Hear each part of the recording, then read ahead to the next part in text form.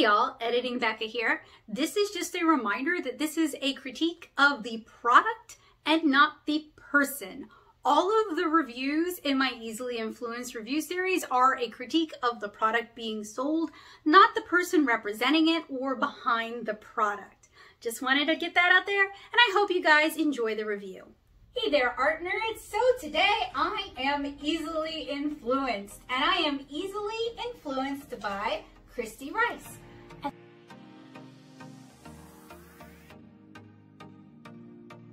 And that means we are taking a look at both her palette and her book today. So unlike with Josie Lewis and Andrea Nelson, Kristy Rice has released a full book on how to. So before I started swatching these watercolors, I went ahead and I read the book and I took notes. So this is going to be kind of a two-part review where I'm going to talk about the book, and keep in mind it is my first time doing a video style book review, so it's real remedial and that's okay. And then we're going to take a look at her palette, but I want to kind of share my journey of actually buying these watercolors with you, and I have the receipts to prove it, so they'll be running on either this side of the screen or this side of the screen. I'll let Editing Becca decide. So these paints I purchased these from KristyRice.com. They were also available on Amazon, but they've been up and down, being pulled a lot. And she even addressed that on her own community tab, which I'll show you guys here. So I had a little bit of difficulty getting these, but not too much. And frankly, it's not uncommon for art influencers to sell their watercolors pretty much just through their website. So I didn't really think anything of it. But there's a little bit of a twist. Now I'll share that right here as well. There are some customers who expressed displeasure at the fact that the pigment info for these watercolors was not made readily available. Now, a lot of professional grade brands have zero problem telling you what pigments are in their paint. They're not going to tell you how much of which pigments. They're not going to tell you how they formulate those pigments, but they don't have a problem telling you what pigments are in the paint. It's pretty common for professional grade watercolors to disclose that. Partially as a point of pride. Look, we use all these expensive, high quality pigments. Your paintings are going to stand the test of time. They're not going to fade. But also because that's just common practice with watercolors. So there's some backlash that Kristy wasn't releasing her pigment information with these watercolors. I happened to catch on her community tab when she actually shared some of the pigment information for these colors. She doesn't say which pigments are for which paints. I feel like she's probably, because a lot of these are pre-mixed convenience colors, I feel like she's probably leaving some out, as well as possibly some dyes, because she does mention, and I'm going to harp on this because y'all know me, that these are dye boosted pigments. So she didn't really talk about that in that post either, but I wanted to share it with you guys just for full disclosure that these paints have some ups and downs, and I feel like the reviews I saw when researching these paints didn't necessarily reflect some of the issues I had or some of the issues that some of the other customers brought up on her community tab. So I'm a little curious about that. I am also curious about why Amazon keeps pulling these paints. This is an area I actually have a little bit of experience with. So you guys know I have 4 books out. I only happen to have 2 right here. The other 2 are in the studio, but I have 4 books, and all 4 of them are currently on Amazon. Now, 3 of them are on Amazon because I went with KDP or Create Space, so it was just very easy to list them on Amazon. That's a service, that's a reason to possibly work with KDP or old Create Space, is that it would be very easy to get them listed on Amazon.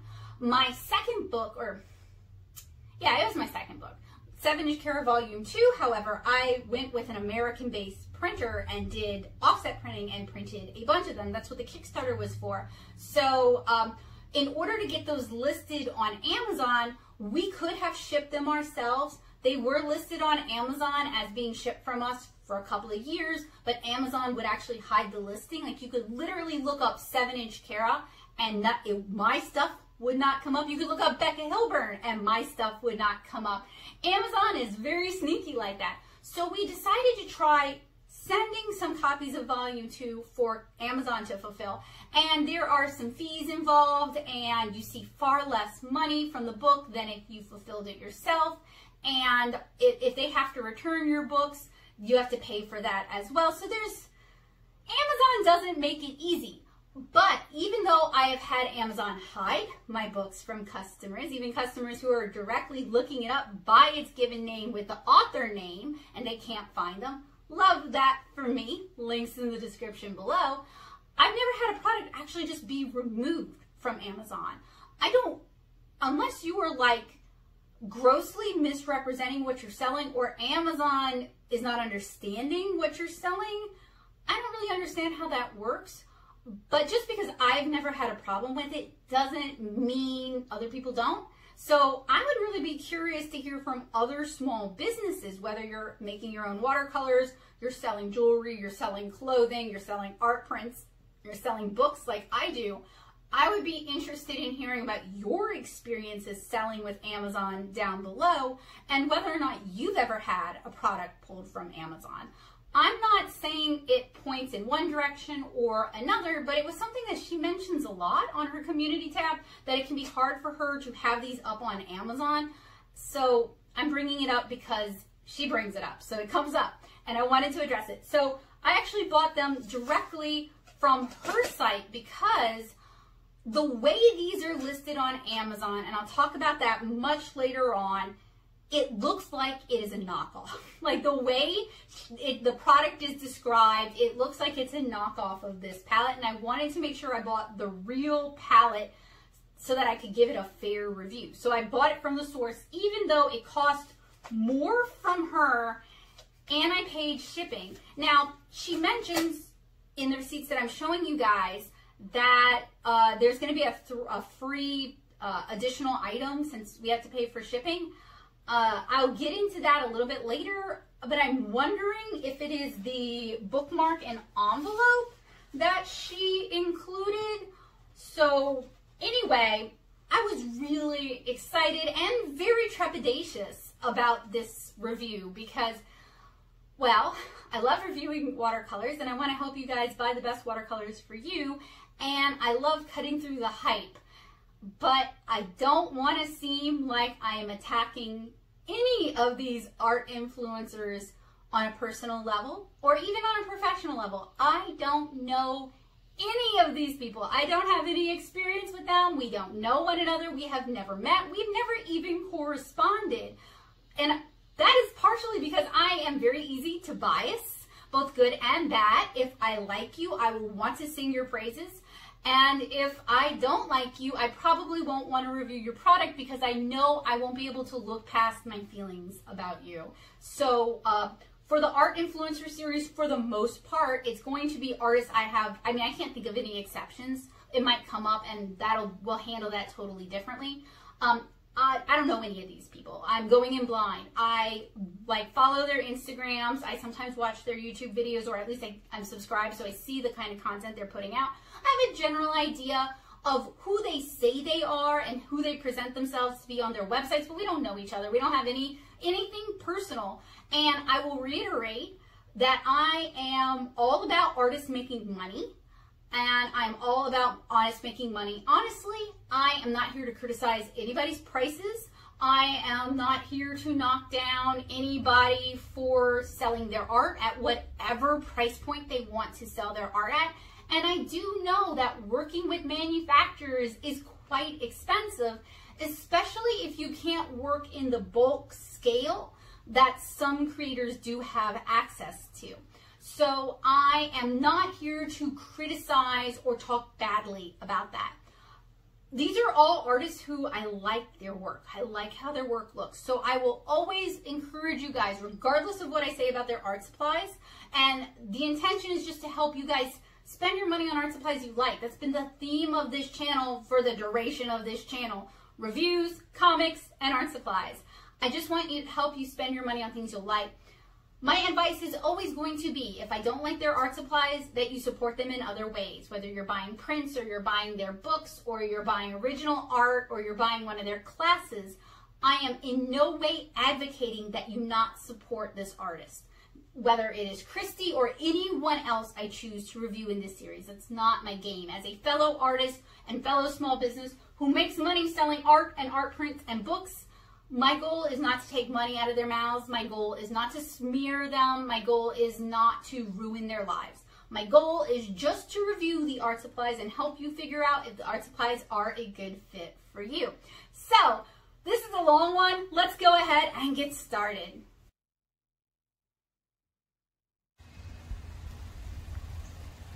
All right, so I just finished reading How to Make Art for Joy's Sake, Free-Spirited Watercolor. This is one of Kristy Rice's books. She has many such books. Now, those of you who know me, I make very anxious watercolor and very anxious content. So the idea of doing something in such a free-spirited manner is a little anxiety-inducing for me. So since I wanted to actually talk about the book in depth and I didn't want to just go with vague impressions, I took notes, but I opted for Art for Joy's Sake because this seems like the real tutorial book. And since we're talking about her palette, I also wanted to talk about at least one of her books. I like how a lot of these art books are going for the spiral binding and the flat lay. That is just super helpful. I'm being serious. Like, it is super helpful. It makes it easy to keep the book open. It makes it easy to follow along. I wish more professionally published art books went this route.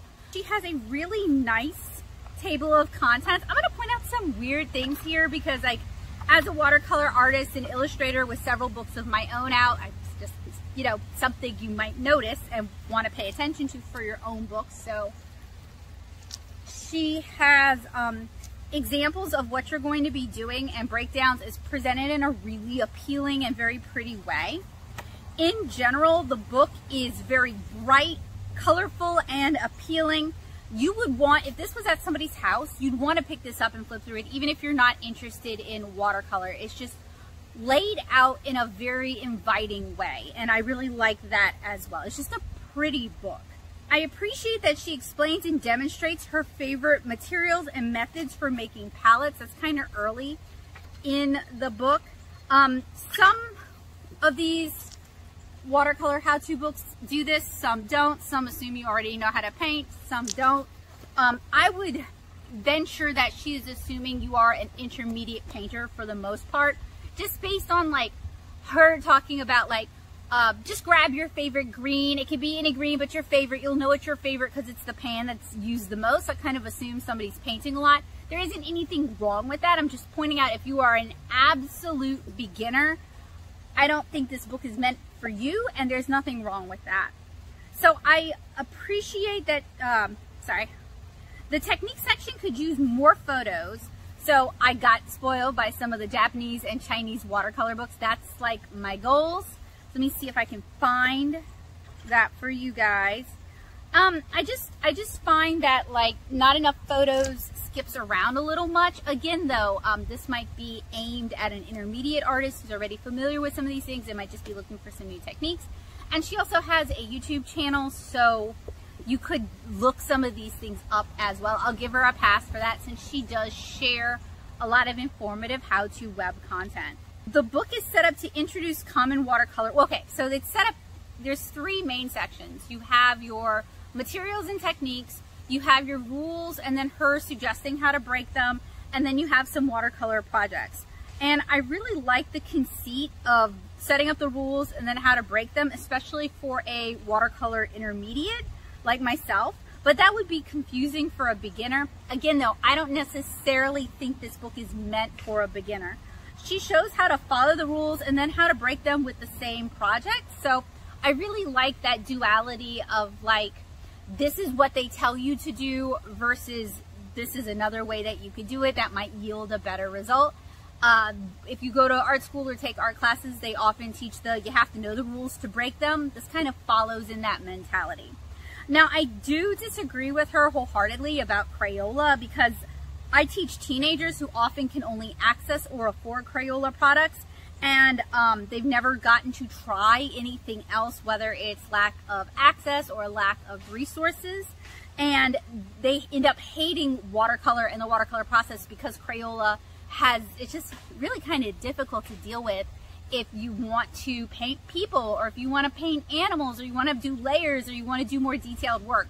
So while she's a big proponent of like, use what you can afford, have some Crayola laying around, I don't agree with that, but we also have very different use cases. We teach very different demographics. We make very different kind of art. So that's just my little 2 cents there. What works for her often won't work for me, and that's totally okay.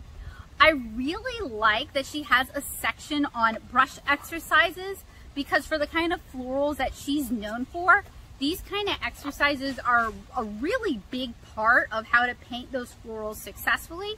And building up that skill set, building up that flexibility, having that muscle memory is just really huge. So I really appreciate her sharing it. I'm trying to find it. I mean, she's got like some example ones, but she also has some like exercises that you can copy. Now, she is not big on do as I say, do as I do.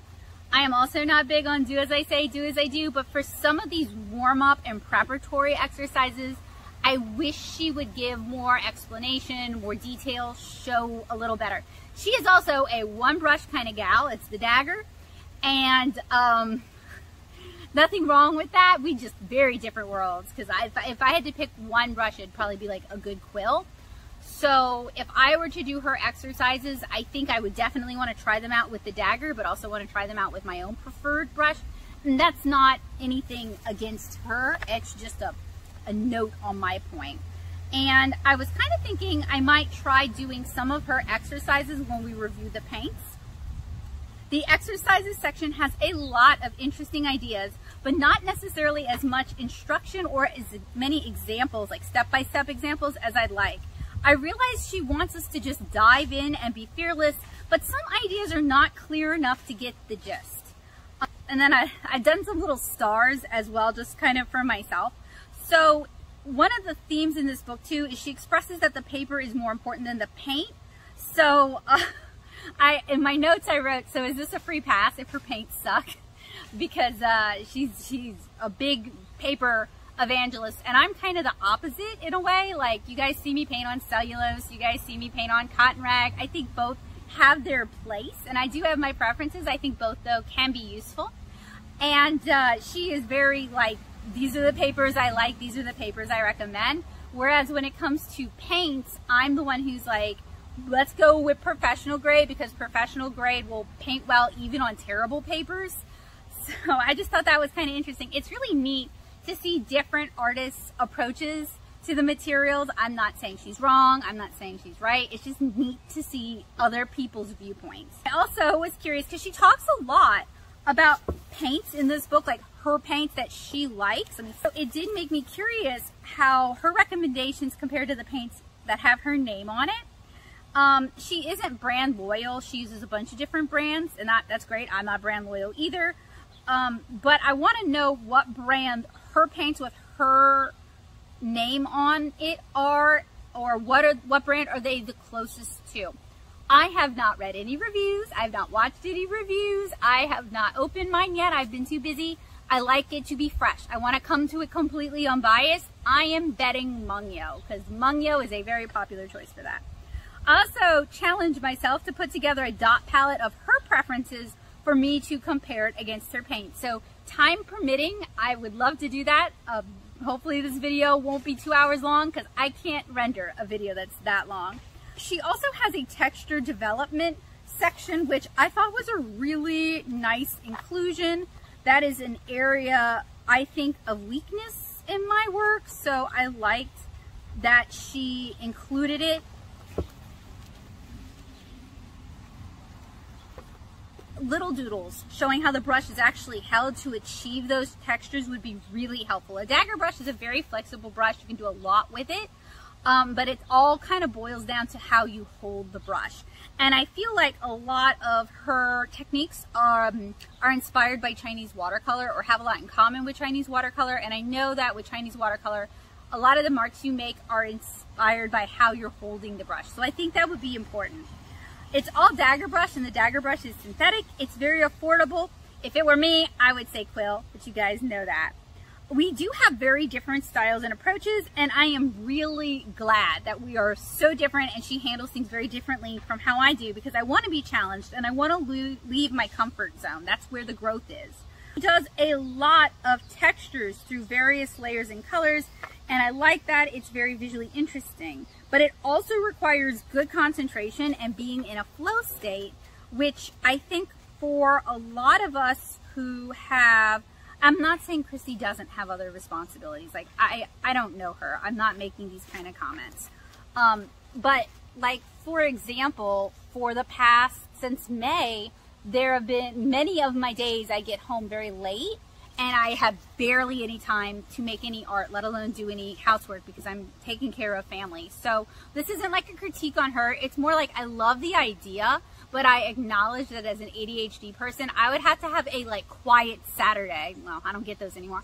I'd have to have a quiet Sunday to be able to actually sit and do that. But it's a technique that I would like to bring into my work. I think it's very playful. I think it's very fun, and it adds a lot of visual interest, where sometimes I feel like my work starts feeling very static, and I think that would be a fun element to bring in to kind of liven things up, even though I do a lot of portraiture and animal and representative painting and less abstracted sort of painting. I really like the textures in play in the veggie exercise, and I think that'd be fun with a really open line work, like kind of like an 80s vibe with my art style. I think that would be really cute. The cicadas apparently agree with me. Also, maybe for the review, like to pick an exercise from the book and do it as a bookmark. I think that might be a good way to challenge her watercolors to live up to the exercises presented in the book. And I really get the impression that they are meant to complement each other, the book and her palette, and the book and her brushes. I did not order the brushes. I got to draw the line somewhere. I'm pretty picky too. I prefer natural fibers, so you know, I didn't want to review them just to dunk on them, knowing that I don't prefer those fibers. So I think that's like a fair challenge, and I think it'll give us a good idea of how well her paints perform in their intended use case. This is like working through a how-to book, working through an instruction book. I feel like I haven't had that kind of discipline, really I haven't had that kind of free time since I was 26, but I do think faithfully following along and just trying things out and taking risks is how I grew the most. So I definitely do think these kind of books can be hugely helpful, especially if you already have some skills and you're looking to expand your comfort zone. Some of the projects, like the patterns, are super simple but satisfying and a good way to get to know your brush. There's also a textile pattern section with how to draw steps, like how to do different parts from that textile. It's a nice inclusion that many watercolor books neglect. They often assume you can already draw. I appreciate that she wants to make this approachable. In fact, if that was something, if I were going to do a watercolor book like this, the back of volume 2 does have a how-to section, but if I did like a full watercolor book, there would be a lot of how to draw in it, because a lot of what I do is very relevant to the line art that we're working with. Let me show you guys what I'm talking about. Oh, this is what I mean. Some of her projects have way more photos, and I like that. I wish everything had way more photos. And I realize, as someone who used to do an art blog and still does YouTube, it is actually really hard to get all those step-by-step photos. So, you know, mad respect for the amount that she has. I would love to see more. But we actually kind of talk about that in the AliExpress art book video. So if you're curious about what I think is like a good amount to have, you should check that video out. I like the variety of projects in the book that utilize different techniques and skills. So basically, every project is a little bit different. Every project utilizes different techniques and different skills, and sometimes different materials, whether it's a line and wash, or you are utilizing watercolor pencils for the effects that they have, or you are painting loose florals, or you're doing pen and ink with fruit. Like, there is a wide variety of different subject matter that she covers. She doesn't go in depth in anything, and I was kind of hoping and expecting that she would, especially just kind of what I've seen of her online presence. But I did kind of like the variety. It was good to see that she had a lot of depth. This is a bad admission on my part. I kind of assumed, based on what I've seen from her online, that it was a lot of loose watercolor florals and like that was her skill set. But she's actually a very talented painter and has a lot of pizzazz and joie de vivre for her art. So this book was really nice because it really introduced me to like the wide array of projects and ideas and things that she likes to dabble with that might not always make it onto YouTube. She does a lot of line work and line drawing. Like, let me show you guys, because she and I refer to line work very differently. I'm usually referring to an inked line work that is in the illustration before we started painting it, or we add it to the illustration afterwards. And she is using her dagger brush.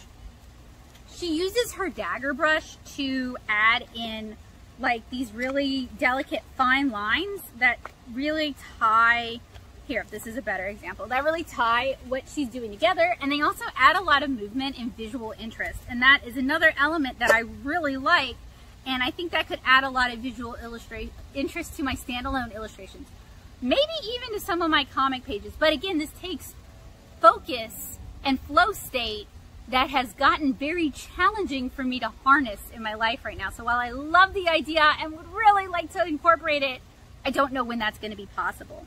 So something I don't like about this book is I felt like the book just sort of ends on the last project. I mean, there's an about the author, but there isn't. Let me show you the last project. I'll also just be biased. I'm not a fan of the last project. It's a mixed media, real world elements collage style thing, and while I think that has validity and I think some artists would enjoy doing it, and I think it's probably an excellent exercise, to me personally it feels like a waste. But that is my personal opinion based on my own art and my own anxiety problems and how the kind of art I make and how I sell it and what my goals are.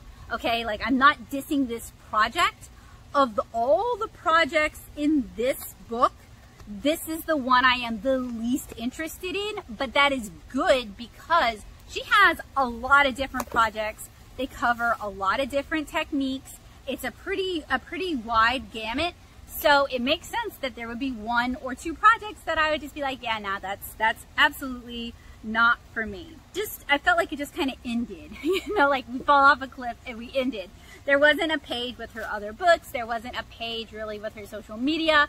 The about the author was very standard, like, I've been in this store, and this store, and this store, and I work for these people.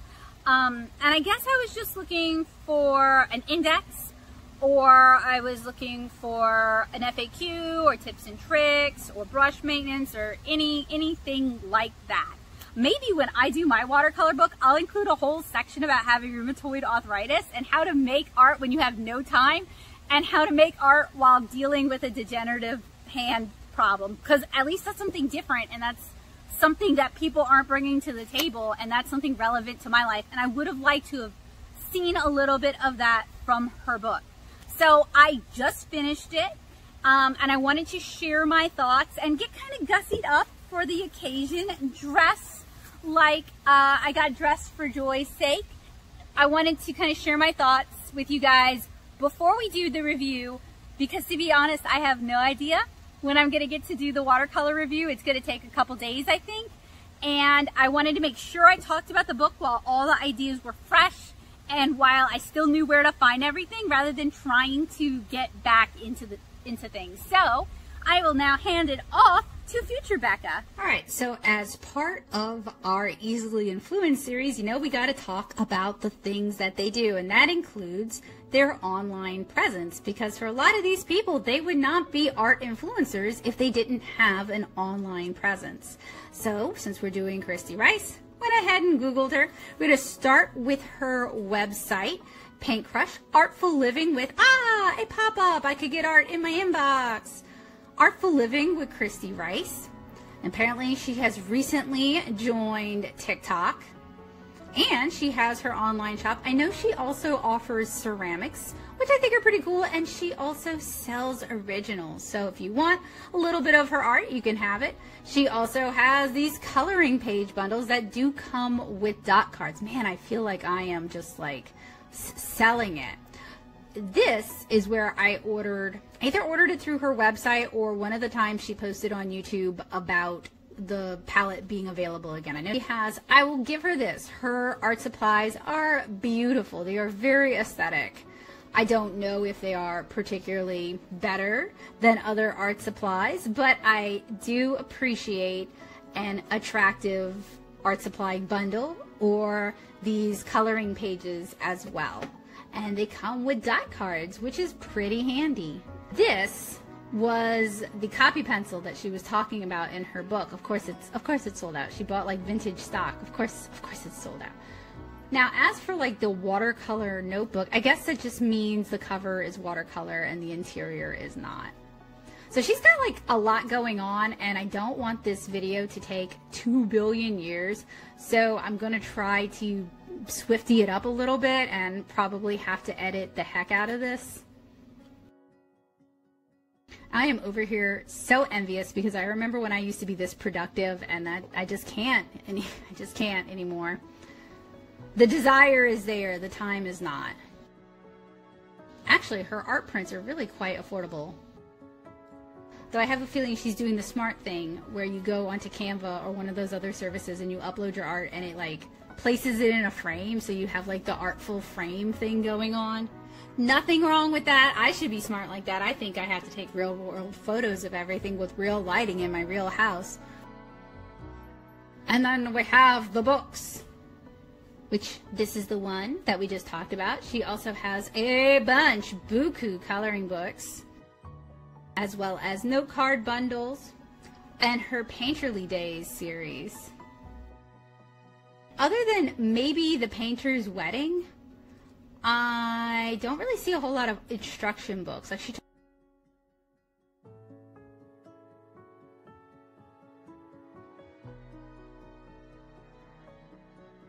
downloads and experiences. Let's see if Kristy's another one of those who's doing classes, because they all do. Okay, yes. Zoom. What? Wow. Wow. That's expensive. So, if you would like to take a one-on-one watercolor experience class with Kristy, that is $350 via Zoom. Or you can do the Zoom gathering, paint a joyful peony, succulent, or landscape. Let's see if this is meant for groups. Like, meant for, like a Groupon, like you bring your friends. 90 minutes for up to 10 participants. Okay, so you could book this for like your family or you and your friends. It's not just like some randos that you don't know.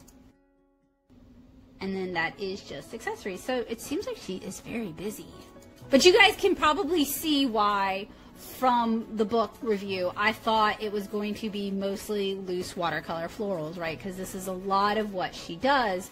And while I really like that she covered other topics, like just as a book lover, I like that she covered other topics. And as an art nerd who's always curious how other people work, I like that she covered other topics. I was hoping she would share more of the secret sauce, because I am terrible at loose watercolor florals, and I was hoping to learn more about that. I know she paints like all the time. She has stuff coming. Okay, there we go. Those were just her recommended videos. Something, and this is a personal something I'm not a big fan of is she does these massive haul reviews. And she started doing these when I was in the middle of one of my massive haul reviews, but we do it very differently. Hers, it's all in one video and 34 minutes and 11 seconds to talk about all these palettes, right? And I can't manage to compare 2 palettes in under an hour. So we have like super different approaches, but just like the logistics side of things for me, like I spend a lot of money buying those palettes. And it takes a long time for me to accrue all of those because I'm using the funds from Patreon. So it's basically as I can afford to do it. So you all better believe I am going to do the individual reviews for every palette. I am going to do a big recap as well. But like, I got to make that money work for me. And then I do see some like beginner watercolor tutorials here. She really loves her Crayolas. I guess there's nothing wrong with that. I will also point out, I know her intention isn't to teach you how to be a professional artist selling your art, but Crayolas, y'all, are not going to hold up. So just keep that in mind. Anyway, her watercolor channel is as joyful and inviting as her books. She's also one of the ones who like almost always has her face in the thumbnail. I think I need to be better about doing that. I'd have to like my face a little bit better to want to always be in the thumbnails though. And when I go off screen, I am so sorry. I have to constantly adjust it.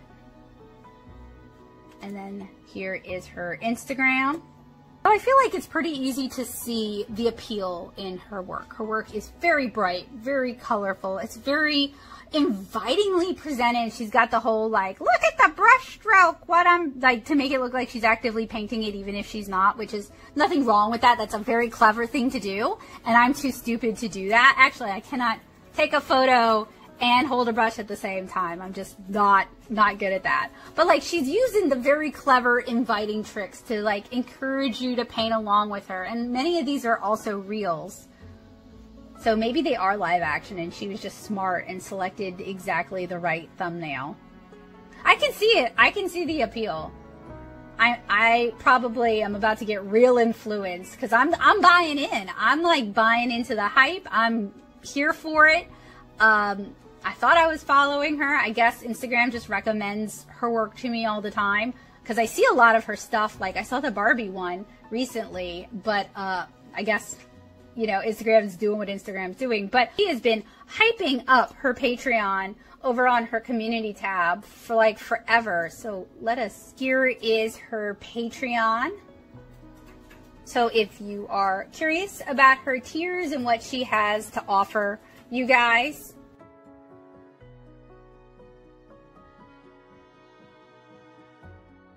so anyway, that should give you guys a pretty good idea of like what her social media presence looks like, what her art looks like, what she has to offer, what she's selling, why people might be easily influenced by Kristy Rice, and whether or not her art style vibes with your personal aesthetic and you might want to own some of her art or color some of her books or maybe even purchase an art class with her. So we've taken a look at the book. Now it's time to take a look at the watercolor. It came wrapped, as you guys can see, in this box. Some high expectations for this palette after reading that book. So let's pry it open. It's a lot of box for not a lot of paint. So the Art for Joy's Sake palette is packed in here. We'll take a look at that in a moment. We have some cornstarch packing peanuts. I am a fan of that. We have a little thank you card from Kristy Rice. It says, thank you so much for ordering from KristyRice.com. Thank you for taking this step towards finding your moments of escape. My joy-focused approach to watercolor art offers simple to adopt ways for all levels of painters to make art for joy's sake. And then she's got her socials down there. That's rather clever. There was also and I'm not going to show it because it has my address. Well, I can fold it in such a way. Little invoice here. I appreciate that.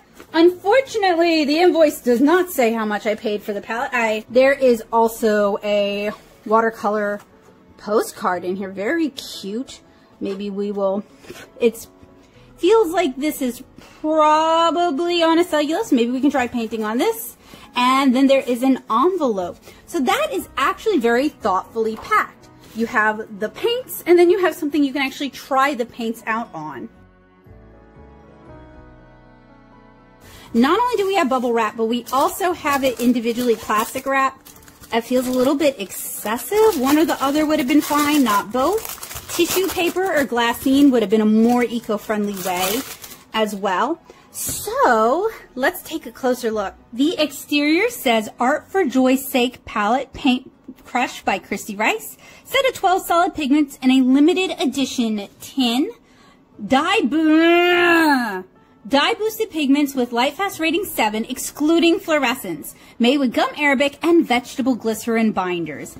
Y'all, if this is Mungyo watercolors, I may have to yeet this into the ditch. No, I'm not going to throw this into the ditch, but I might want to throw it into the ditch if it is, yet again, Mungyo watercolors at this price point.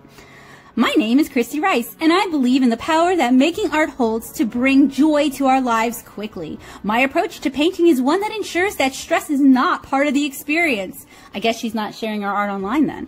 I just want you to have an amazing time splashing some color around. The Art for Joy's Sake palette features 12 uncommon pigments that are dye boosted, perfect to kickstart your colorful creative journey. These are the new classics meant to add a little zing to your watercolor collection. 12 vibrant, never chalky, highly pigmented, non-toxic pigments developed by a joy-driven, watercolor-obsessed painter. Important! Scan this QR code to access my 1 hour "Let me show you how these pigments will rock your world" lesson.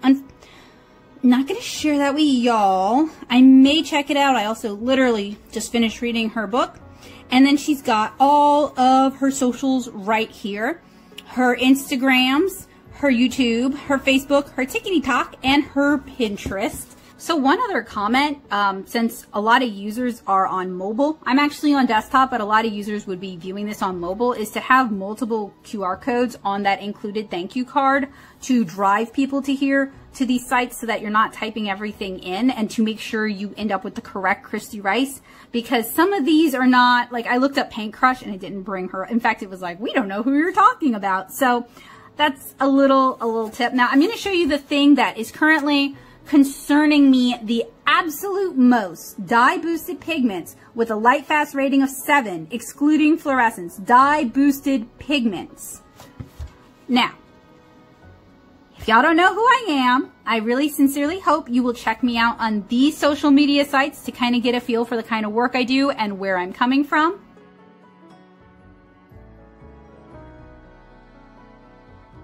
I am a watercolor comic artist, educator, and illustrator. I make the watercolor 7-inch Cara, which you guys, I hope you guys will read it. It is all watercolor. It is beautiful. We have Kristy and I have very different art styles, very different art needs. And I am going to be looking at this palette and talking about it if it is useful to me. I may do a mini field test where I replicate some of the techniques she talks about in her book. To see if it works for her or works based on what she is teaching in her book, and that might be a more general way of seeing if this review and this palette will be helpful to you. But keep in mind, I paint people, animals, plants, and environments. I am a sequential artist. I paint comics. Our needs are very different. I may not like this palette and you might love this palette, and that is not anything about you. Every watercolor artist is different and has different preferences. I am going to hold this palette to the standard that they promise on the website. They all promise professional grade pigments, and often they deliver a little lower than that. I'm also going to hold it against the standard she describes in her own book. And I will remind you guys, she does say you can use Crayola to watercolor, and she and I do not agree on that one. So we do have different standards and different expectations. And I will try to keep that in mind. But she also talks about several professional grade paints and specific paints from different brands that she particularly likes. So I am going to try to compare the palette that she has put together here, put her name on, put her branding on, against the paints that she says that she likes and recommends in her own book. It feels a little cruel. Lord help me if I ever have a watercolor palette come out, right? It better be like the best palette. Hey, Da Vinci, call me. So, let us go ahead and unwrap this video. And, oh, it is in there. There's a lot of packaging with this, and I don't like, I don't mind the cardboard. I mind all the, like, extra, like, paper would have sufficed quite well. All right. It is, I will give her this. It is a very, very pretty mini palette. It is very cute.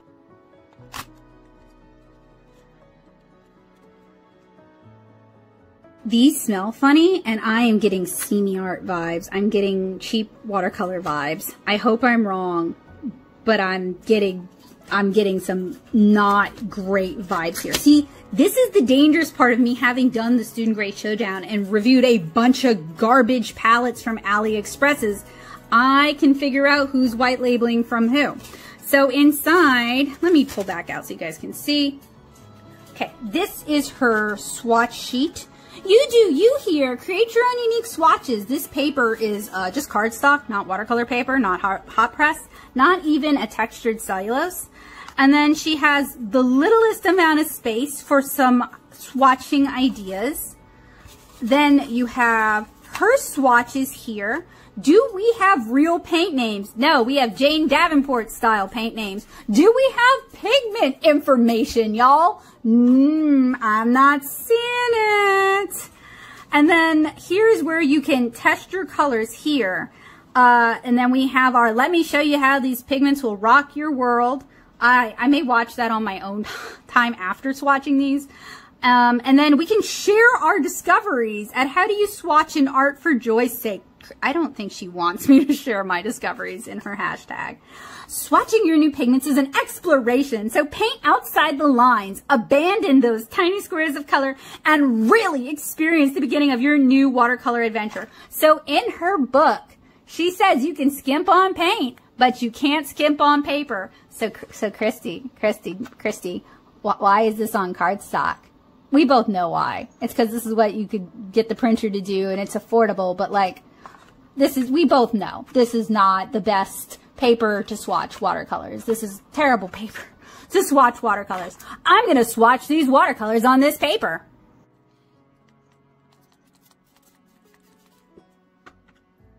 Colors lightening up when you spritz them with water is not 100% a sign that these are full of extenders and optical brighteners, but it is often a sign, and it is a red flag of optical brighteners and extenders. But our first red flag already appeared, and we're still skiing down this slope. We're on, I think, the third flag, because these also kind of smell bad.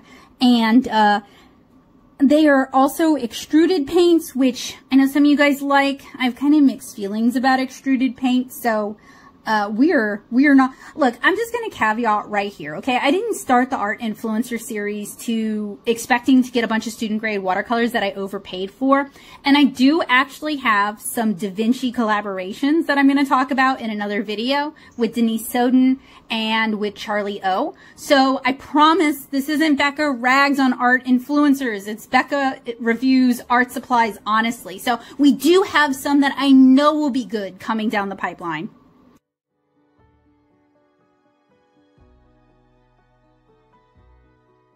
Another comment, okay? So we don't have a one-to-one swatch here, okay? It's not actually in order. So I'm going to have to spend time figuring out which of these colors is which of these colors and then locating it on here. What were you thinking, Kristy?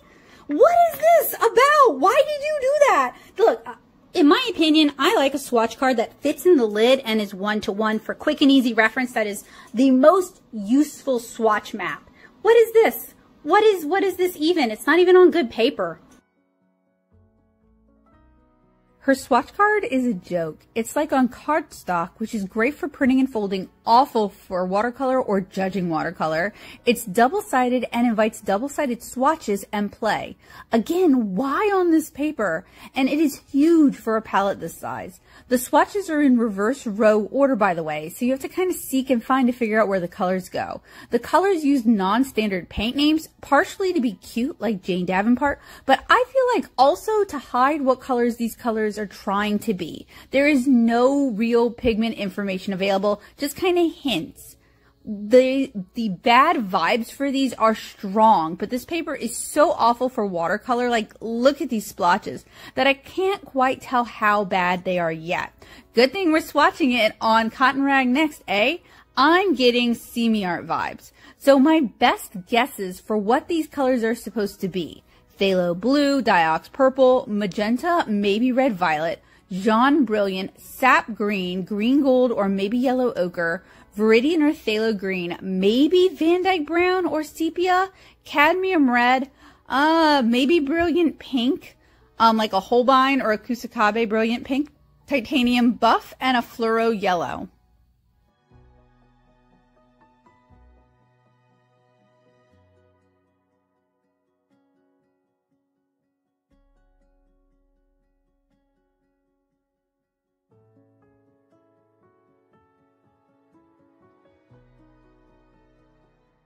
I have to admit, this is really not promising. I am really getting semi-art / dye-based cheap watercolor vibes off this palette. And for 44 bucks, I really cannot fathom why. But, you know, this paper, not a great choice to swatch these paints on. Let's go get the Blick and see if they swatch any better on that. These paints swatch a bit better on the Blick cotton rag paper. This is a better representation of what the colors actually are, but I still feel like they are very underwhelming considering how big her promises were.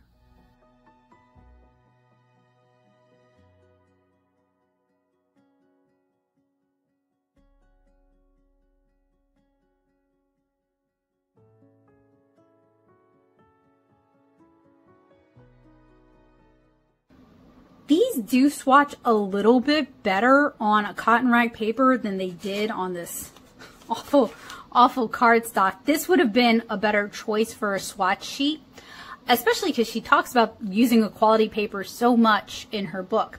So I went and looked up what she actually recommends, and it actually makes a lot of sense as to the color choices specifically on this palette. I'm gonna go dig through my stash. I have all of these colors, but not necessarily from these specific brands, so I'll do my best. So from Winsor & Newton, she recommends Opera Rose, Cobalt Turquoise, and Cadmium Red. From Daniel Smith, she recommends Moon Glow, Cascade Green, and Buff Titanium, as well as Payne's Blue Gray. From Mission Gold, she recommends Shell Pink and Horizon Blue. From Holbein, she recommends Jaune Brilliant. From Core, she recommends Cadmium Yellow Medium. And as I look at these colors, I'm like, yeah, that actually makes sense. Yeah, I thought this was a green gold. I have a feeling it's supposed to be a warmer, a warmer yellow than we're actually getting. It's kind of a muddy color, but look, there's our Buff Titanium dupe. There's our Shell Pink dupe. There's our, what is it, Cadmium Red? Yeah, our Cadmium Red dupe. She doesn't list any recommended browns. And she did not recommend any fluorescent yellows. So that feels like if she herself put together this palette, it does feel like kind of a weird choice compared to what she recommends in her own book. But some of these colors, like this is almost like, well, between these two, almost like a Cobalt Turquoise. Almost, not really, like a Horizon Blue, but I have a feeling it's like the closest color matches from the manufacturer that she was working with. These also muddy the water pretty significantly. There are a lot of opaque and semi-opaque. Well, okay, I say that, but then we look at the swatches and it doesn't really reflect that, but there are several colors that should be opaque or semi-opaque, like this one here, or this and that, maybe even this brown. But because they are, and I got some blue on me, dye enhanced watercolors, we're not going to see any granulation. We are not really going to see, I have a feeling we're not going to see a whole lot of liftability across the board, which is disappointing because for really loose, expressive, and joyful watercolors, I generally think of those striking granulators that just make you they're like, and really remind you that you're working with watercolor specifically. And that's something that dye-based watercolors, whether we're talking about radiant watercolors, the liquid ones, or Ecoline watercolors, that's something that they can't really bring to the table that is unique to working with pigments made of earth and minerals. So, let's do some color mixing, shall we? I want to save room on this block to do a comparative swatch against the watercolors that she recommends in her book. So I'm going to do a little switcheroony here.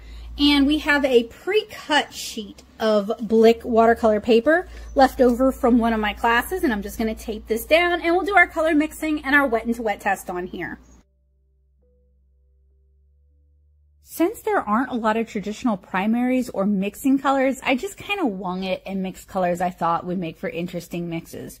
Because the color choices are interesting, you can theoretically mix some really interesting and refreshing colors. But most dry way less saturated than the parent colors, even with the really intense colors like Flow and Passion or Flow and Fearless.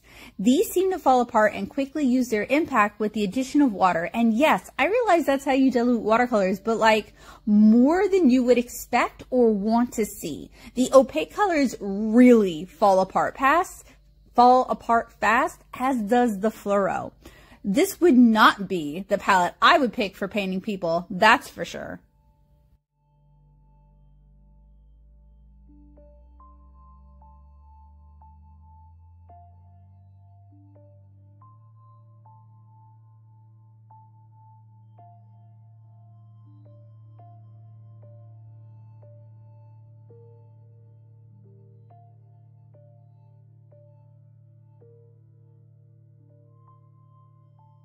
Although we have the potential for some really interesting color mixes, you guys can see that the resulting colors are often far less saturated than the colors that went into it.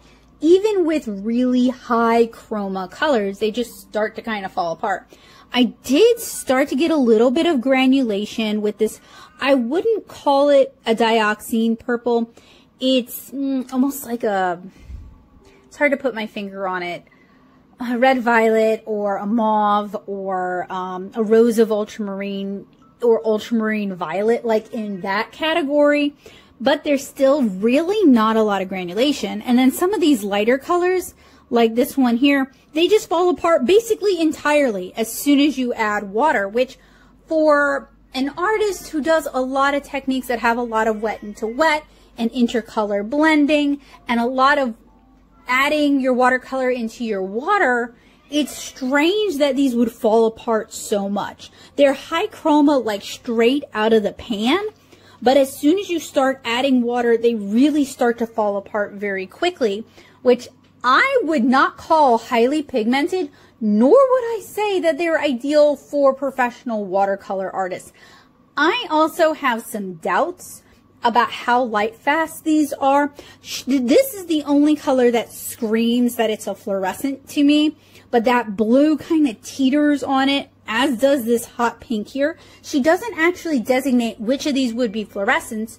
She just says that these all have a light fast rating of 7 except for the fluorescents, without designating the fluorescents, which is, honestly, it feels kind of hinky to me. That is something that could easily have been designated. But then again, the pigment information could have easily been given as well. So the wet and wet test is something that I use it came about during the student grade showdown. It reveals many sins. And it really kind of shows the true nature of watercolors and also gives me a good idea of how useful those watercolors might be to me.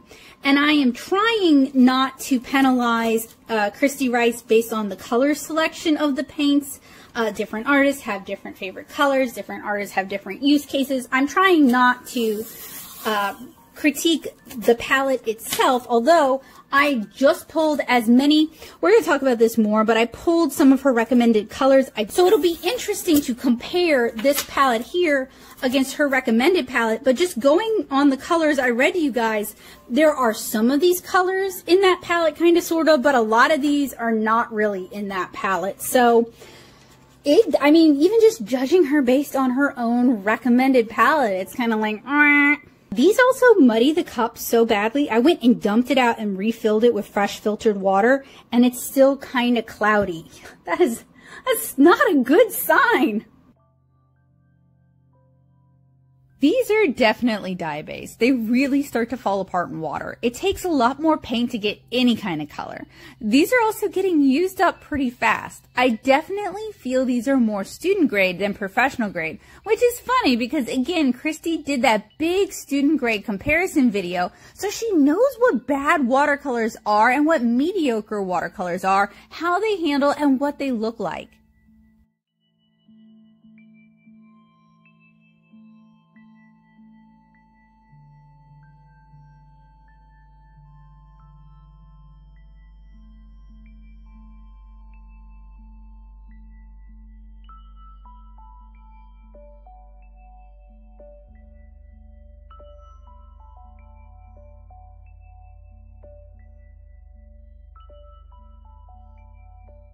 I feel like the wet into wet test really shows that these are very dye based, and she did mention the inclusion of dyes, but like these are very dye based because they really start to fall apart once you add a lot of water. They are just not good for wet into wet.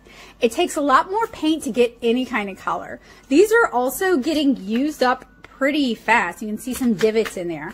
I definitely feel like these are more of a student grade than a professional grade, which is funny because, again, Kristy did that big student grade comparison video, so she knows what bad and mediocre watercolors look like. And for $44, I feel like we could have gotten something a little bit better. Now, what I'm running over in my mind is the Josie Lewis Mungyo palette better than this or worse than this? And I'm not going to get too much into it because it really, I think, depends on the artists themselves and what they're looking for and what kind of qualities they're looking for. Now, I feel like Mungyo handles pretty student grade-y for what I'm looking at, and it doesn't always do quite what I want it to do, but it's a known entity, and like everybody white labels Mungyo. These, I'm not sure if they're semi-art, but they really feel like semi-art. The color choices are kind of semi-arty. The inclusion of a random fluorescent is kind of semi-arty. So while I'm not 100% sure these are semi-art, they're definitely not what I would consider a professional grade watercolor. Now, to put my money where my mouth is, as I mentioned earlier, I pulled some, or as close as I could get, of the colors that she talks about in the book, and they're not all from the brands that she recommends, and I understand that there was some curation with selecting colors that are like really good versions from that brand. So it's not perfect, and I wasn't able to get, you know, exactly what she was talking about. I kind of had to fill it in here and there.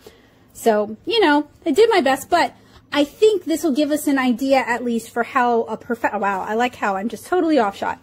How a professional grade watercolor will handle compared to Kristy Rice's. So we have some Holbein, we have some Daniel Smith, we have some PWC, we have some Core. I am a little surprised that I don't have any Winsor Newton here, but I typically like just other colors from Winsor Newton than what she recommended.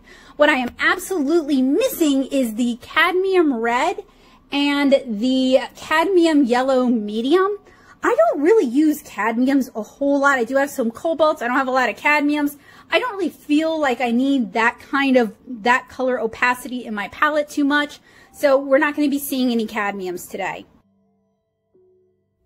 I might be biased because these are watercolors that I selected, rebuy, and use, but I feel like the professional versions just shine brighter. There's more opacity when there needs to be opacity. There's interesting granulation in some of the colors. Granulation and nuance to Payne's Gray. Compared to their professional versions, Kristy's feels very flat. Also, I'm aware that she's more lenient on paints than I am. She's more of a use good paper person, and I'm more of a use good paints person. But I'm holding her to the claims made on the website.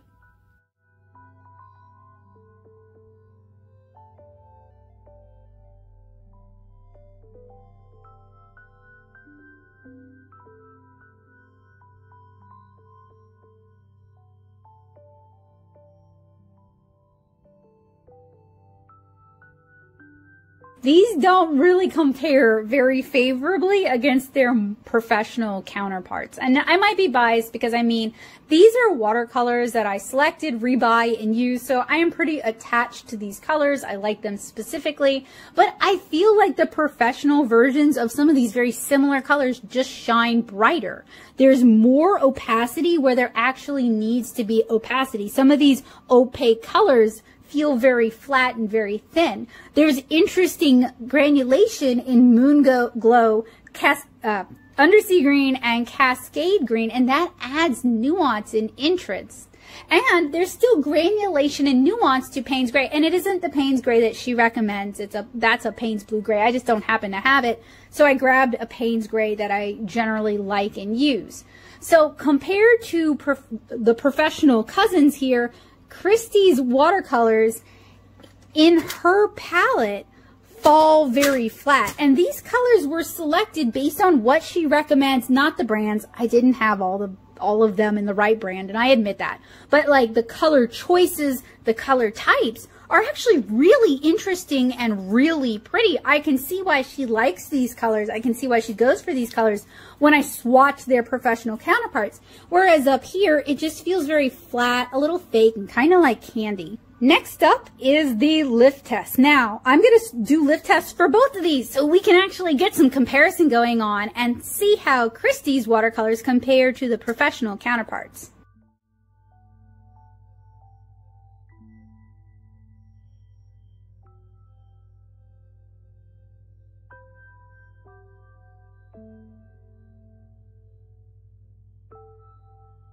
I am so glad I swatched the professional watercolors before we did the lift test because they exemplify what I'm looking for very well. So with Kristy's watercolors, they are very, very staining. There isn't a lot of lifting. And you might think that's a good thing, but you see, different pigments have different staining and granulation properties. And if something's more granulating, it's more likely to lift up. And I have found that often with more opaque colors, they're also more likely to lift up. But Kristy's all behave about the same. Whereas their professional counterparts, we have some very lifting colors, we have some very staining colors, and the opaque colors in general, I was a little surprised that jaune yellow didn't lift more, but the very opaque colors do seem to be pretty lifting, easier to lift up. And these were literally just applied. These have had several hours to dry. These have literally just dried, and yet they're exhibiting a range of characteristics. Now, really, we would let it dry completely overnight and then do the lift test. That would be the best faith way to do it, but ain't nobody got time for that. This is why I don't do light fastness testing. And if any of y'all have done light fastness testing on Kristy's palette, I would love to hear what you found, because I don't think these are very light fast at all, particularly compared to their professional counterparts. And I mean, I'm going to remind you guys, again, the listing and the site claims that these are highly pigmented professional watercolors that any artist from a beginner to a professional will love. I've decided to do the field test on the postcard she included. I was actually going to pick an exercise from her book and try using her paints for that. But I'm just going to take advantage of the postcard she included and use that instead. I think that'll work just as well. But I realize some of you guys are not really familiar with my work. You're here because you're curious about Kristy's palette. So I wanted to take a moment just to show you guys the kind of art that I like to make. So I like bright colors. I like painting plants and people and insects, and I have a very narrative art style. I make watercolor comics. So I use a lot of layers in my work. I like to build things up over time. I use a variety of techniques from wet into wet to splatters to negative painting to lifting things back out. Loads of layering, lots of spray techniques to try and get the paints moving and get them more active. I use masking fluid pretty frequently, like on the rain droplets on this one here. This was done right after Hurricane Ida. I live in the area that was hit, maybe not the hardest. Laplace probably got hit the hardest, but we were right up there with Laplace. And this was painted to signify the hope I felt for renewal and rebirth, and it was inspired by my mom's apple tree. This is the kind of work that I like to make, and if you like my work and you'd like to own some of it, you can find art prints and hopefully originals soon at nattasoup.com/shop. I hope you guys will check it out. But I wanted to show you like a reminder, even for my friends who are familiar with what I do, just to kind of ground us so that we know where I'm coming from and we know what I'm looking for and we know what I want from watercolors so that you guys understand my bias and you understand my background and you can decide whether this review is helpful for you or not at all helpful for you. So this is the included Kristy Rice postcard. It is gray lines printed on a cellulose paper, I believe. And since it was a pack-in, I'm not really going to comment or criticize it too much because it was free. It's on both sides. I'm just going to paint one side. I don't think this paper is, I'm not confident that this paper would really accept being painted on two sides. It is borderless printing, so it doesn't really give me anywhere to put the tape. So I'm going to do my best And we'll just see what we end up with. I am hoping it won't buckle and curl too much. Again, I'm not really looking to criticize the postcard. I'm looking to review and judge the paints. And man, ever since I saw that she's doing a beginner's, like a introduction set that seems like it's dots rather than whatever these are. I know they're extruded paints. I meant whatever brand these are. I'm wondering if that is really the better Kristy Rice experience if you absolutely need a Kristy Rice experience. The paints and the palette present a lot of problems. First off, the color gamut in this set is challenging to use for this kind of illustration, but probably lends itself quite well to Kristy's loose florals. I'm not even really aiming for all that natural of a paint job, but the two olivish greens are so similar I almost can't tell them apart, and it's a bit of a challenge to mix yellows and oranges from the fluoro yellow included. I have no real use for the titanium buff, brilliant pink, or jaune yellow for this illustration, but perhaps if she selected like an apple blossom design, I'd feel very differently. The colors bleed way too much when you do wet into wet, so you can't really get a diffuse wet into wet. See the morning glories and the figs, because it all just rushes to fill the space left by the water. If this postcard was chosen to showcase the palette, I would recommend rethinking that and possibly going for a larger design, because it's quite challenging to paint such small, busy items with these particular paints. You can see that I like to use wet into wet to develop shading and create interest. These watercolors desaturate quite a bit as they dry, losing a lot of that impact. With the color selection and the limits of dye-based paints, you really can't get much more saturated than what I've got here. Also, this postcard curls up quite a bit, so I'm not sure how you're supposed to paint both sides. Maybe do one side, put it in a book for a couple of months, and then do the other side. It was fun to color without thinking too hard and just sort of relax, but these paints are really underwhelming.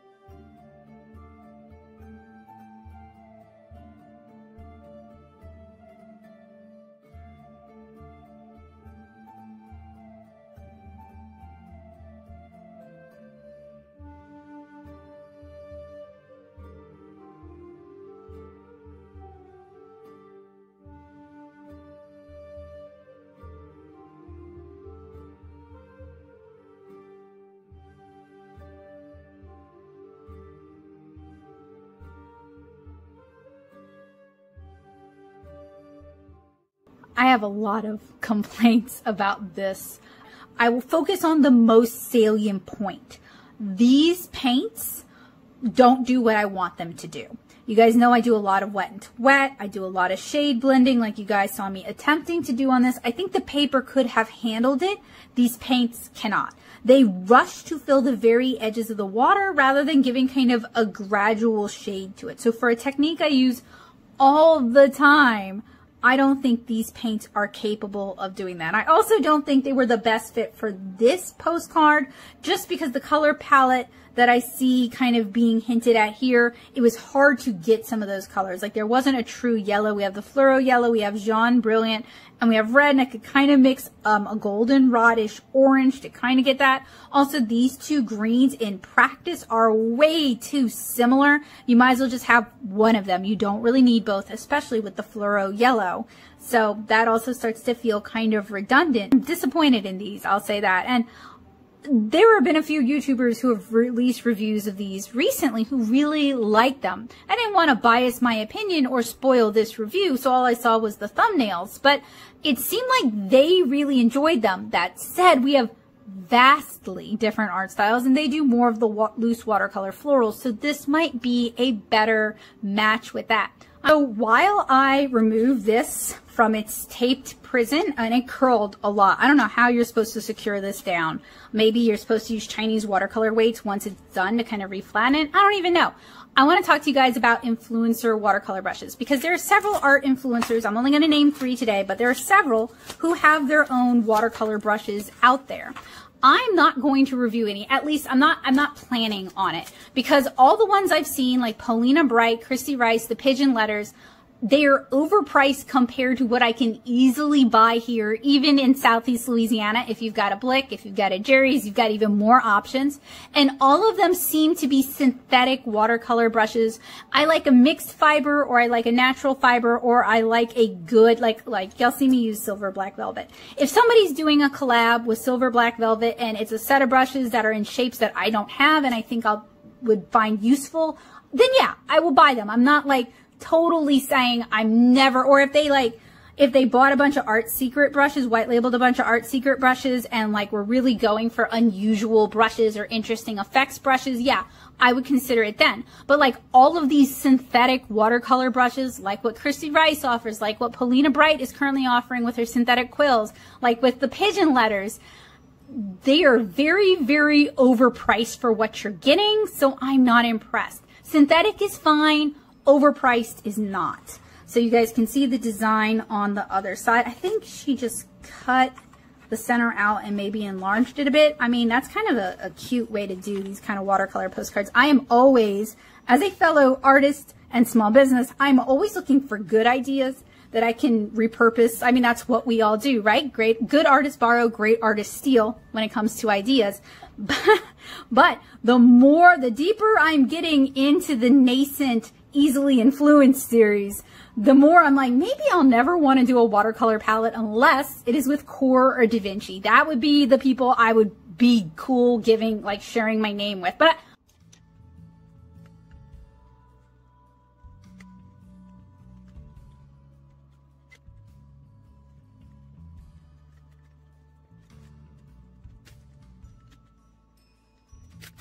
so this was the first in my Easily Influenced series where I read the book in its entirety before looking at the paints. And so I'm going to handle the pros and cons a little bit differently from how I normally would, where I would just focus on the paints. So in general, I really enjoyed Kristy's Art for Joy's Sake book, and I think it contains a lot of great projects, information, and exercises.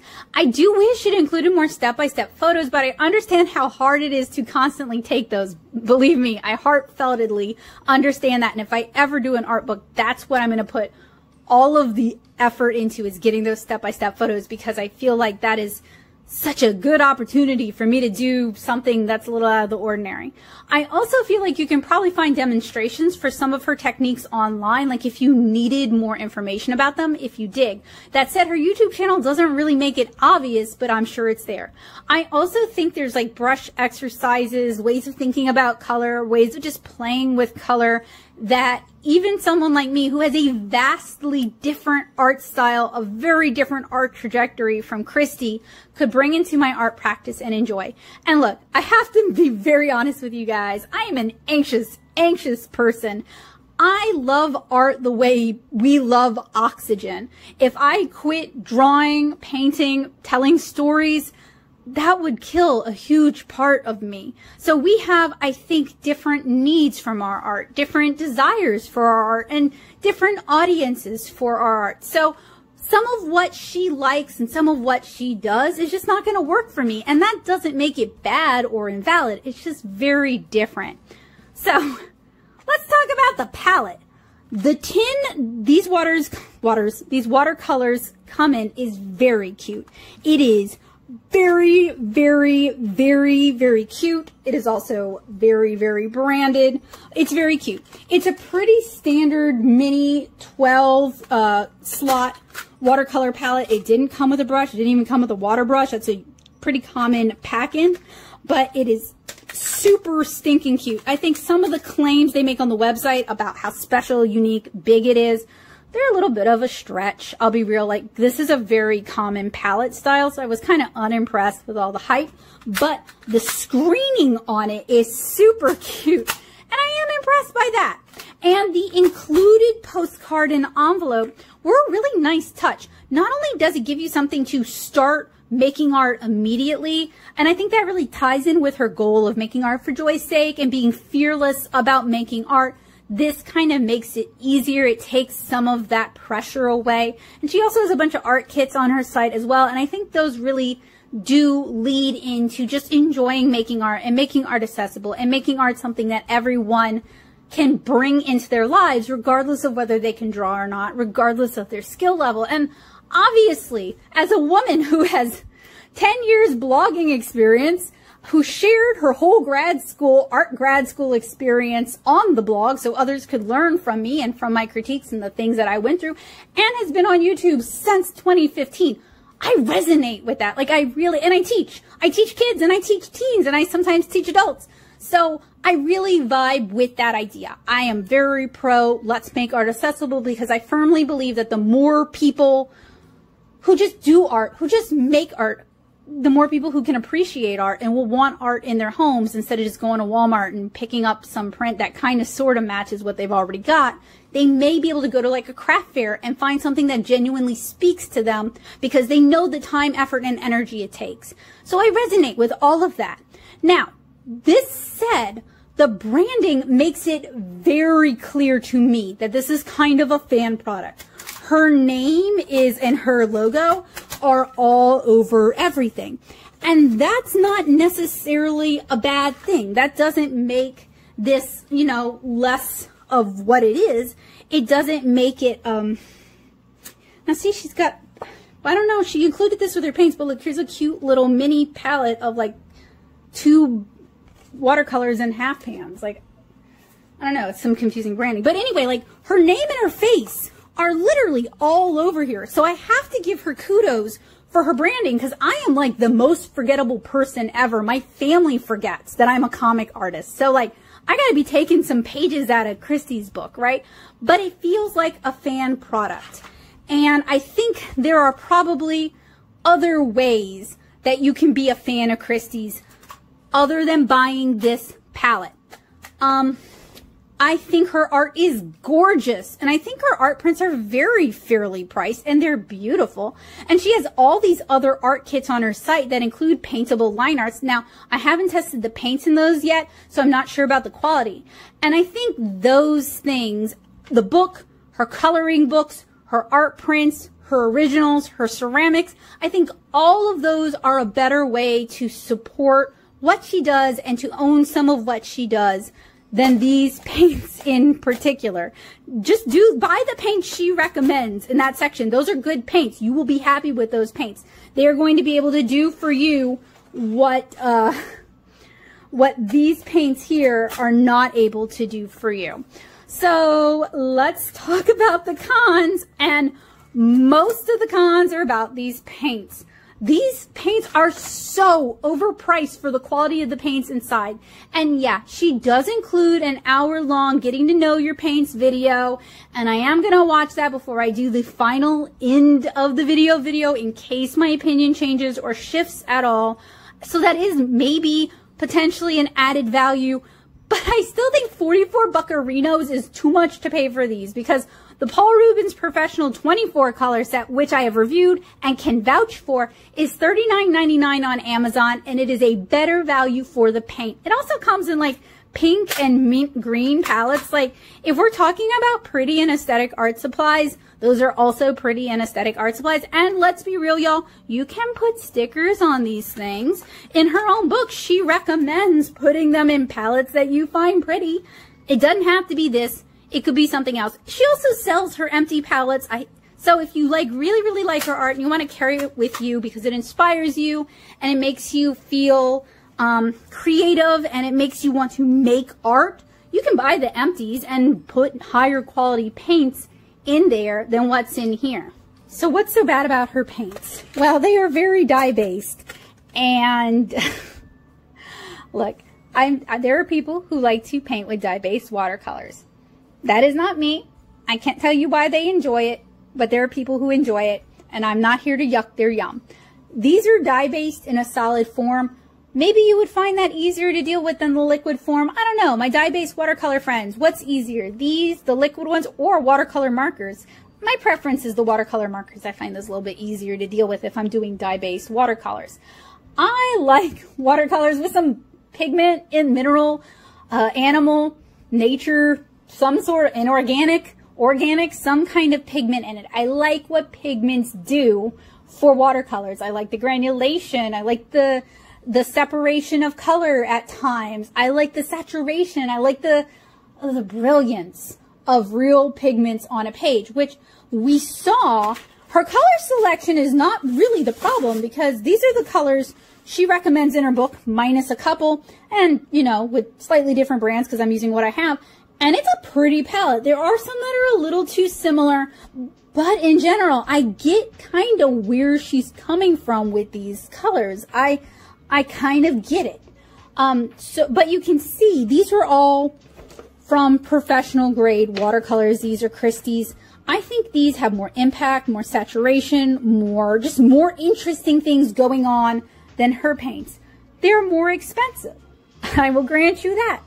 You could get the Core Mini palette for about $20 more than Kristy's palette. I think you'll like that a little bit better than Kristy's palette. You can get the Da Vinci Mixing palette for a little bit more than Kristy's palette, but I think you'll be a lot happier with that. And these paints are dye-based. They lose their saturation, their impact, their oomph very quickly once we add water to them.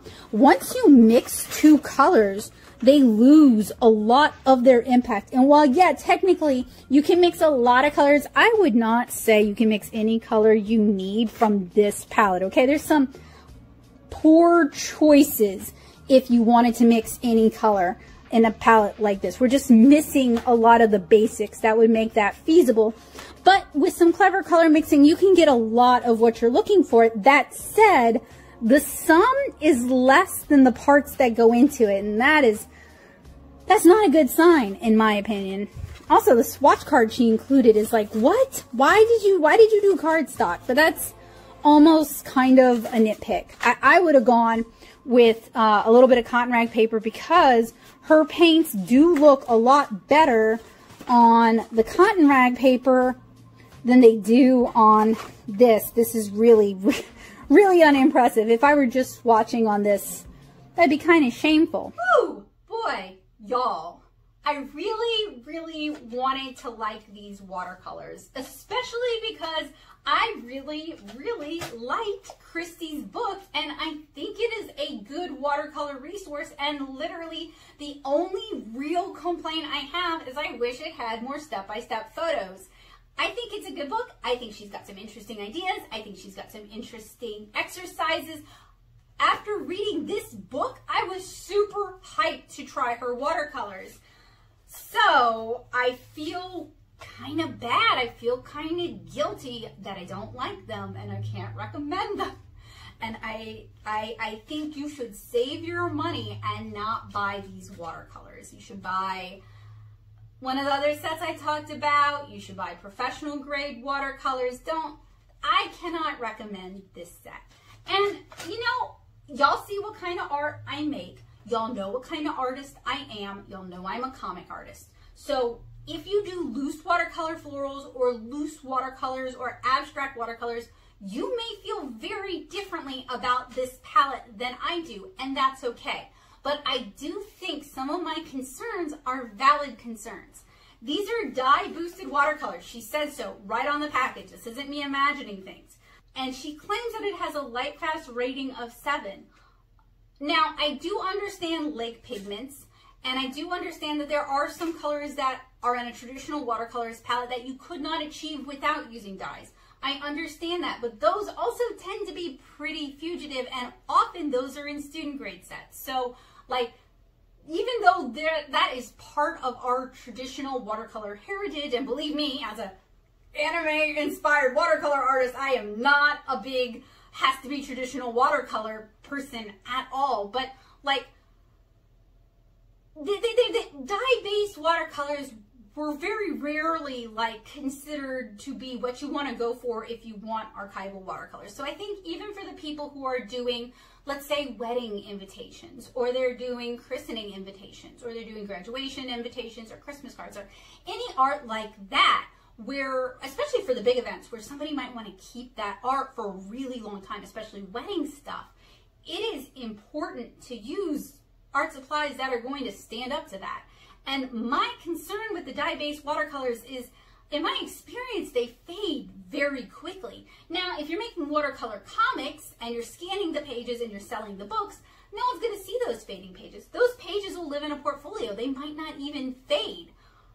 But it still concerns me because, as you guys saw, these really market themselves as being professional grade, highly pigmented watercolors that are suitable for beginners and experienced artists. And while you might or might not like my art, you might or might not resonate with my vibe, I have a lot of experience with watercolor and I don't like these watercolors. And that's okay. You don't have to like everything, but I've also reviewed a lot of watercolors and I don't like these watercolors.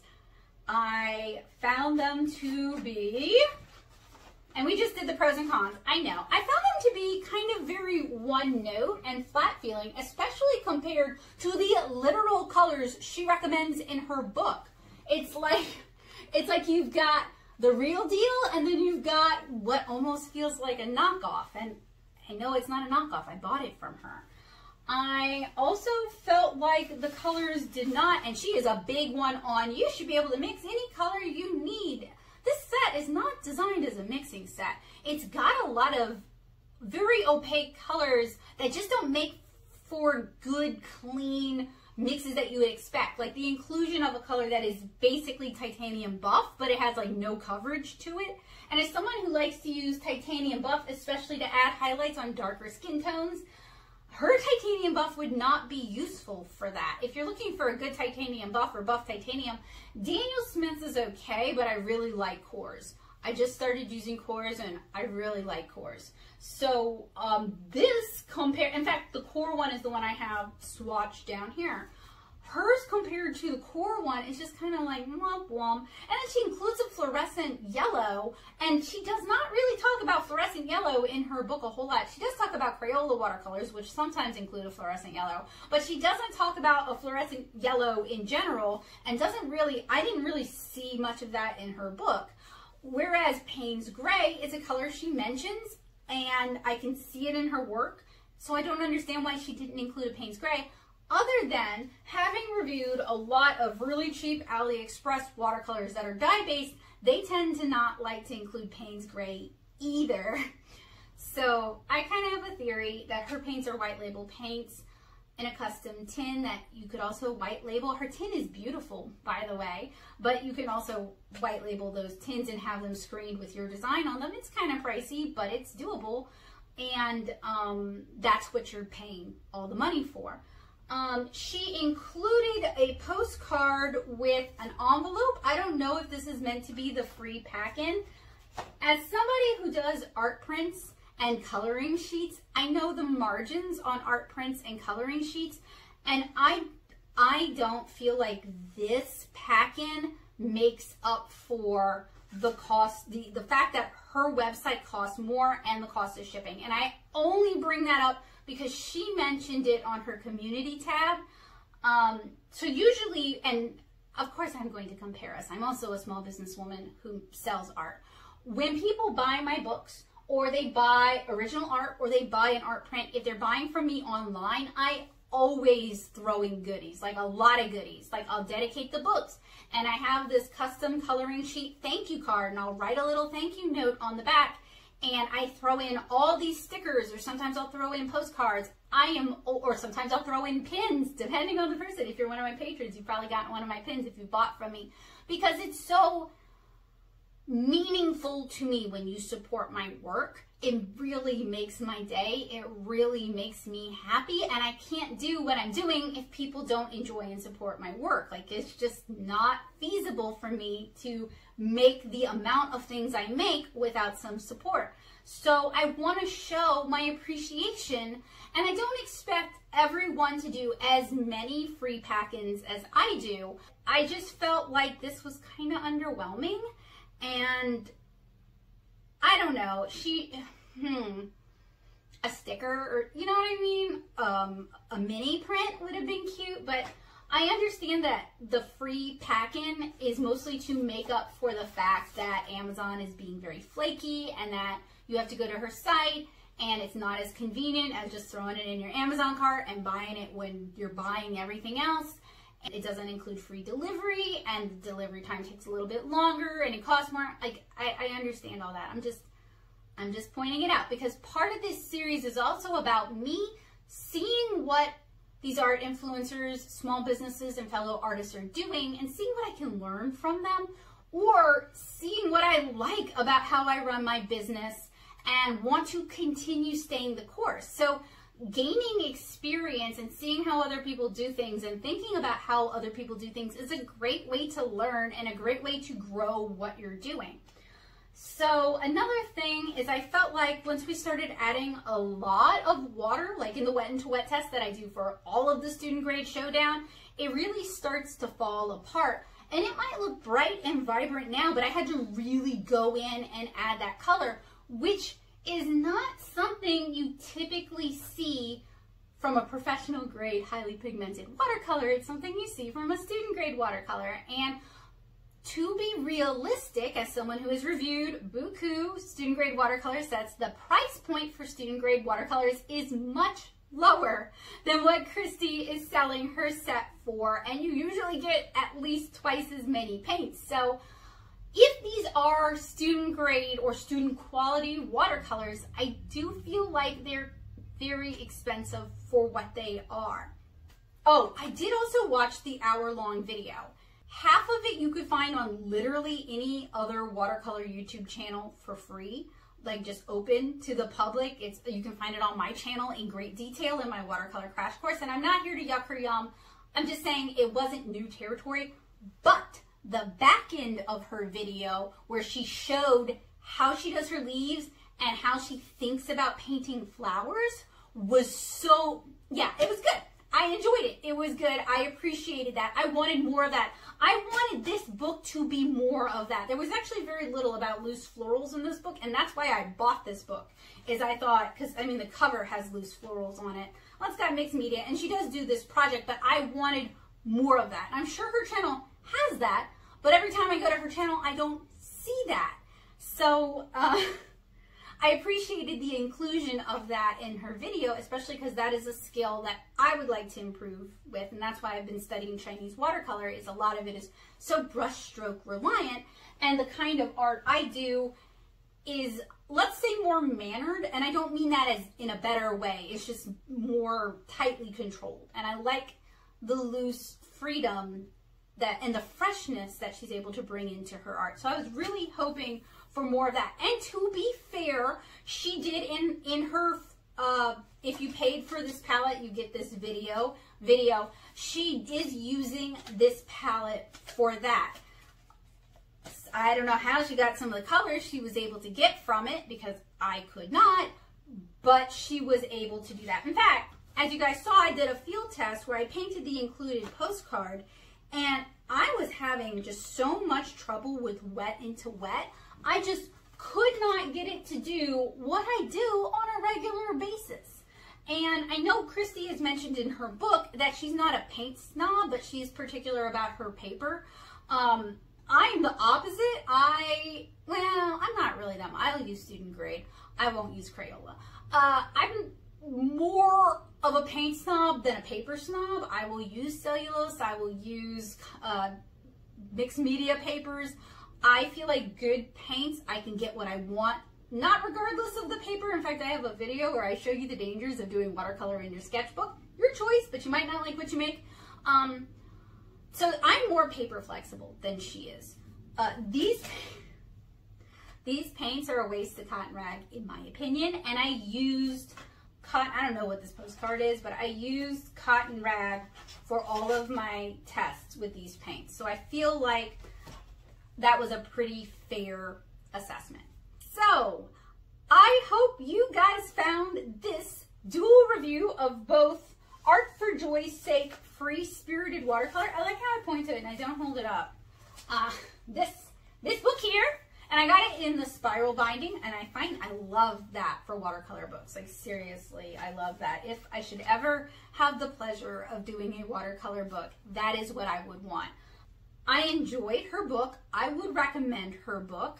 If you are ever interested, Kristy, in doing another how-to watercolor book, please do. Really enjoyed your book. And please do one on more on the florals. There was a lot about the florals, but more on the florals with more photos this time, please. My opinion on the Art for Joy's Sake palette is please skip it. Please just buy her book and then buy the watercolors she recommends in her book, and it will be a little more expensive, but it's going to last you way longer than her palette will, and you will like it so much more. And since we are all here about empowering people to make art and empowering people to love art and to unleash their artistically creative side and to play with color and to play with paints, I feel like encouraging you guys to buy the slightly better paints if you can afford them. They will last you longer, they are going to have more interesting effects, and the art you make with them, if you choose to put it up, and I hope you choose to put it up, because your house should be full of the things you make if you can help it, or the things people you like have made. My house is full of the things people I like and other artists have made, and it makes me very happy. I want the things you buy and the things you make to stand the test of time. I want you to grow tired of it before it fades on your wall. And I don't know that her palette is capable of doing this. And I also know that as a watercolor comic artist who paints, like, some of my pages are like 4 or 5 panels. I have painted, counting comic pages, thousands of illustrations. The paints in this set would drive me batty before I got through just one chapter. So whereas if you go with her color recommendations, while those are not ideal for comics, they're good paints and they're good colors, and I think you would be happy with them, just not in this format. I promise the series is not about ragging on more popular creators. In fact, I have one coming up. It's going to be a double header that I'm really excited about because I like the brand who's making their paints. I am reviewing the Denise Soden, might be the Earth Friendly palette. It's the big 24 color palette that I was like, yes! And I also have the small sample palette of Charlie O's colors, and I really like Da Vinci's paints. So I'm thinking the next Easily Influenced should be a knockout of the park. And I'm also going to give you a little bit of a sneak peek, a spoiler. I actually ordered one of Jazz's bags. And that's on Kickstarter, so it's going to take a while to come in. I'm not like, I'm waiting for it, but I'm giving y'all a heads up that I actually captured the footage of me, not the whole purchasing process, but, you know, some of that process, as well as a little bit of one of the backer updates, not to ruin anything, but just to show the process. And I will be doing an Easily Influenced whenever that bag comes in. So, you know, keep an eye out for that. And I sincerely appreciate those of you who have recommended other watercolor sets by other watercolor artists, influencers, influential watercolorists. The Mind of Watercolor M. Graham set was suggested by Allie. So thank you for that suggestion. I also like M. Graham's, so that is certainly something that I will be considering and saving my Patreon funds to be able to purchase. And if you guys, I'm also thinking about doing some of the Jake Parker Inktober things, but I'm still kind of mulling it in my mind. And I am aware of the Mossery art kits, but those are, those are so expensive. I'm not going to do all of them. There's no way I could do all of them.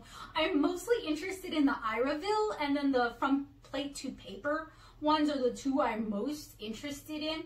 And then if you are enjoying this series, I did do the Hey Kelia box a while back, and I really enjoyed the curation that was involved in that box.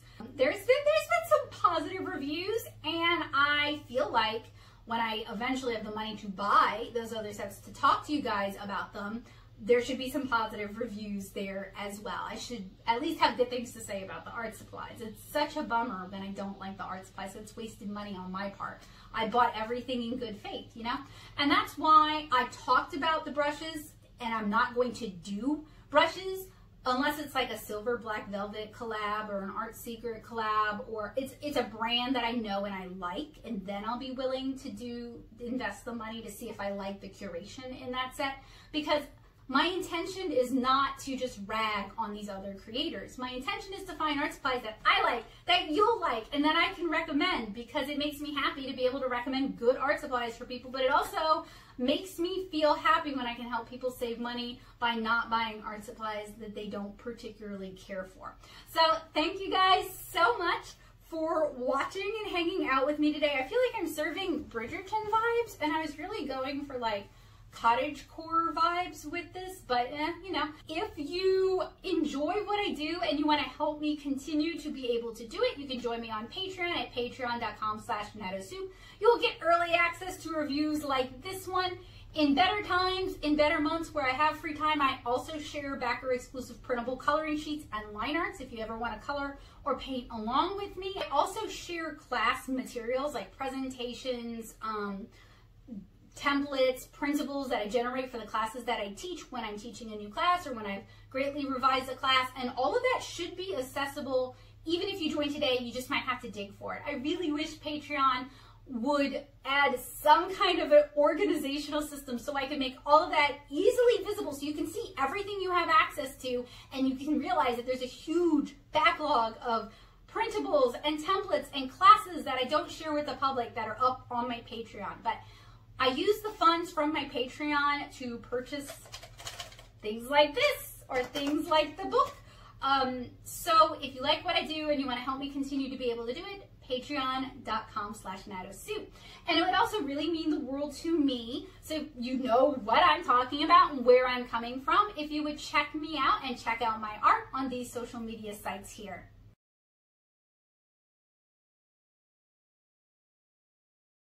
It would also really mean a lot to me if you would go take a look at my comic, 7-Inch Carat. You can read it again as a webcomic at 7inchcarat.com, so you can see where my heart is, and you can also see where I'm coming from as an art supply reviewer and as an artist. And if you like my art and you would like to own some of my art, I have adorable art prints for sale. They are printed through cat print on their felt paper, and I'm so happy with them. These are not wrapped because I didn't want the sun to cast glare on them, but they are wrapped in UV resistant glassine bags and have an acid-free matte board backer in there just to make sure that they stay nice and beautiful looking until you're able to frame them, if you even choose to frame them. You may just decide to pop them up on the wall as is, but you can find those at natosoup.com/shop. I also have my books up there. And if you would like to own some of my original art, please nag me to start listing it in my shop. Or you can email me and say, hey, I saw such and such a piece in such and such a video. You can literally link me the tutorial. I will check and see if I still have it, because I do also sell at craft fairs and shows, and get back to you with a price, and we can work from there. But you can find all of that at natosoup.com/shop. I hope you guys have a wonderful day. I hope this was helpful, useful, and informative for you guys. I hope if you are new here, you will leave a thumbs up if you like this video. Leave a comment down in the description. I asked y'all lots of questions, so there's lots to work with. And consider subscribing and clicking the bell notification so you can hear more from me, and so that you will be notified when I do my next easily influenced art influencer / influential artist review. So thank you guys so much for hanging out with me today. I hope to see you guys again really soon. Bye guys!